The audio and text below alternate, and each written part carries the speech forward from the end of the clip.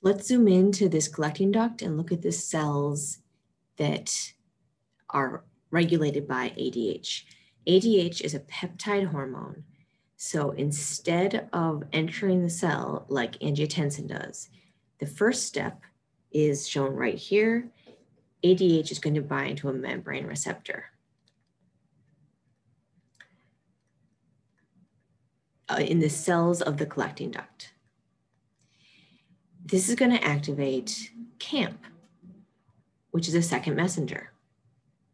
The second messenger is going to cause the activation of these storage vesicles and then insertion of aquaporin into the membrane.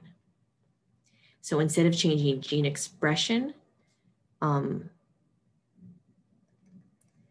we're changing mostly the insertion via exocytosis. So this vesicle becomes part of the membrane and contains aquaporin. The last step then is going to be increased reabsorption of water. And this is into the vasa recta. Does that make sense? Opposed to the paratubular capillaries? It does. Okay, let's look at this entire process of ADH, starting with the stimulus and looking at feedback. So there's a couple different stimuli. One is increased osmolarity. This is of the ECF.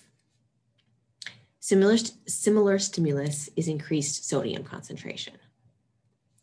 A different stimulus from that is decreased blood pressure. These may or may not be related stimuli. We'll come back to when they differ.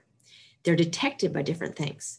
So mean arterial blood pressure is going to be detected by baroreceptors. And osmolarity is going to be detected by osmoreceptors. These osmoreceptors are in the hypothalamus, which makes a lot of sense because the hypothalamus regulates thirst, also regulates the posterior pituitary. And what is released by the posterior pituitary? ADH, which triggers aquaporin insertion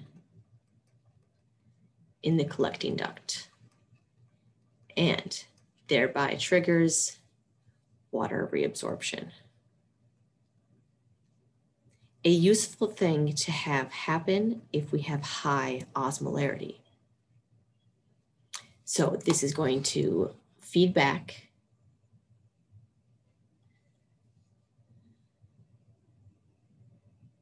and turn off our hypothalamus.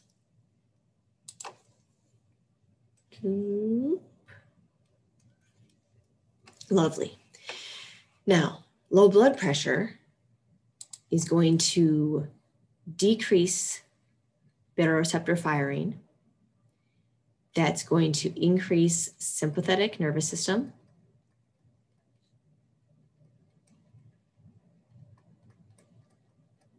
Which is going to target renin release from the granular cells of the kidney. They're going to release renin, which is going to target aldosterone. Aldosterone triggers the release of ADH from the posterior pituitary. Remember that? One of the 4 effects of aldosterone. Aldosterone is also going to result in vasoconstriction, increased thirst, and increased angiotensin. I'm sorry, this should be angiotensin.